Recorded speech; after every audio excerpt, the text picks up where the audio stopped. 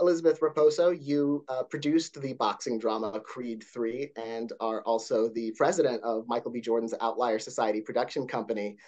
So first off, what made you decide to take on that role at Outlier Society? Well, after leaving my post as a longtime Paramount executive, and in my most recent time there was the president of production, after I left Paramount with a full heart and fond memories, one of my first phone calls was from Michael, and he was building his company out in a really exciting way. And, we all love Michael, and he's a very convincing man. So it was an easy yes. And was Creed 3 already sort of in the works as you came on board? Yes. So he had committed to directing, and there was already a wonderful script by Zach Balin and Keenan Coogler with a story by the franchise originator, the incredible Brian Coogler. And so the train was on the tracks, and the studio gave us the mission to get the movie made, start prep right away. So we went into high gear, and it was an exciting time. And had you had familiarity with the Rocky franchise, the Creed franchise before, or was this sort of like a trial by fire?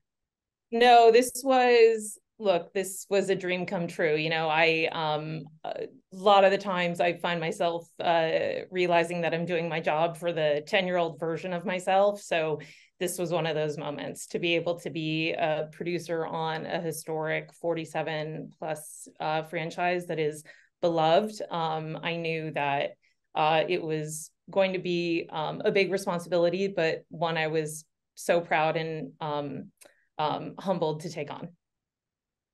And what was it like working with Michael B. Jordan? Since he's wearing these multiple hats, he's producing, directing, and starring in this film. Yeah, it's a great question. The number one thing for us was basically Michael's time management, because he was pulling triple duty, as you say, directing, acting, producing. The focus of our day was really how to maximize his time. And since building a time machine wasn't possible, we did everything we could to, short of building a time machine for him. So much of the work that went into building the schedule also took into consideration his training time, because Adonis Creed, through the top of the movie and the end of the movie, it had to be in heavyweight champ fight shape. So we had to build a schedule for Michael where he could handle the fights early in the schedule, so that he didn't have to keep up the momentum of the rather rigorous and intense training. And he could go from having to be in heavyweight champ shape to just being in his regular shape and focusing on the more dramatic and the dramatic scenes in the film, and then other directing responsibilities. So everything really went into the time management, for him. And those boxing scenes are very impressive. Just the way they're shot, they look so seamless, and yet there's so much choreography and so many angles. How logistically challenging are those scenes? They are challenging, but I will say they're incredibly fun to execute and plan. Going all the way back to early days of prep, we were in a warehouse out in Van Nuys with our stunt team and our department heads, and it was our prep offices were quite literally a warehouse with a boxing ring. So early, sort of almost an R&D phase of what the fights would look like, how to place the cameras, what to do that brought a new way of storytelling into the ring.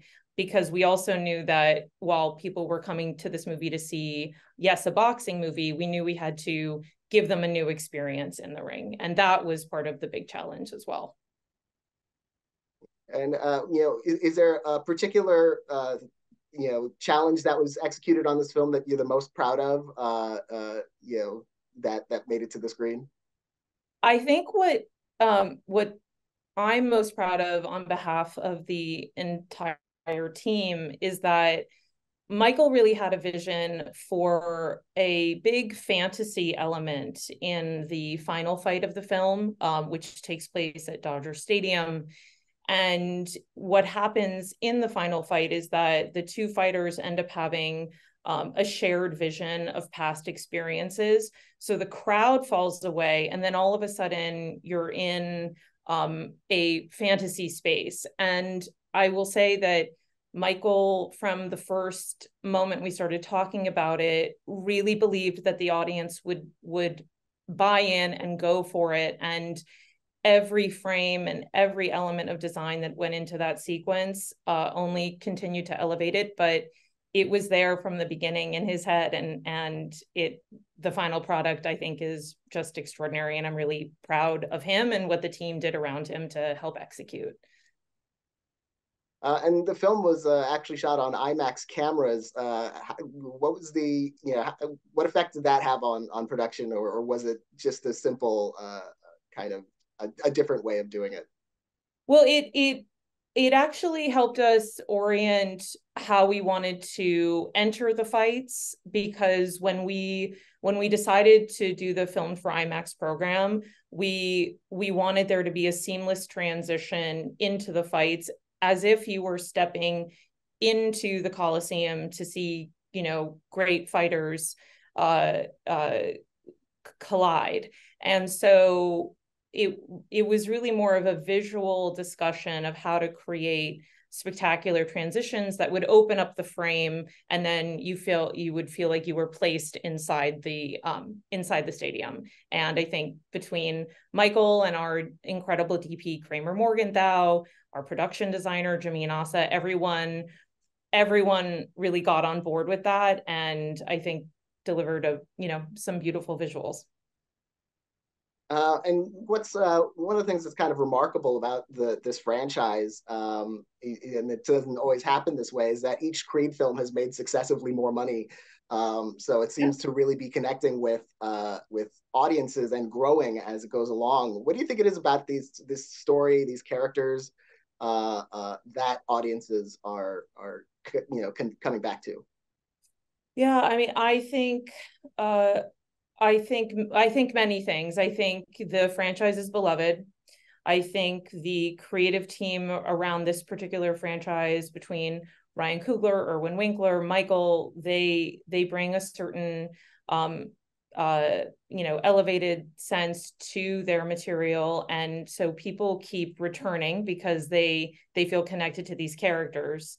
And then I think for this particular movie, what I believe made it connect with people was that, on a thematic basis, it's really about, in my opinion, that no matter what your past is or what you've experienced or what you've done, that you can move through that. You can move past that. You can overcome that. That everyone, no matter what they've gone through, you can overcome something. And I think that honestly is the most universal element of all. And I think perhaps that is why this movie connected. I don't know, it's why it connected for me. I loved it. And in general, how would you compare the experience of working at Outlier to all the work you did at Paramount? Is it similar kind of experiences? I think actually I get asked this question a lot. For me, it's actually quite similar. I loved my time at Paramount. I, perhaps because of the history of the studio, that had many former producers as its leader, whether it was Robert Evans or Sherry Lansing, all of my Paramount colleagues always felt like really entrepreneurial souls. And I feel like that was something that I really connected with.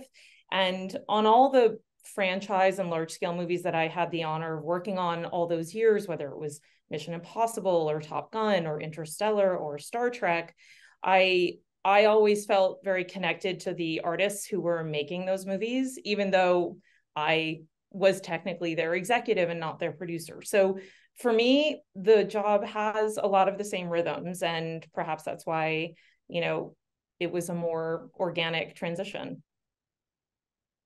Well, congratulations on your work at Outlier and your work specifically on Creed 3.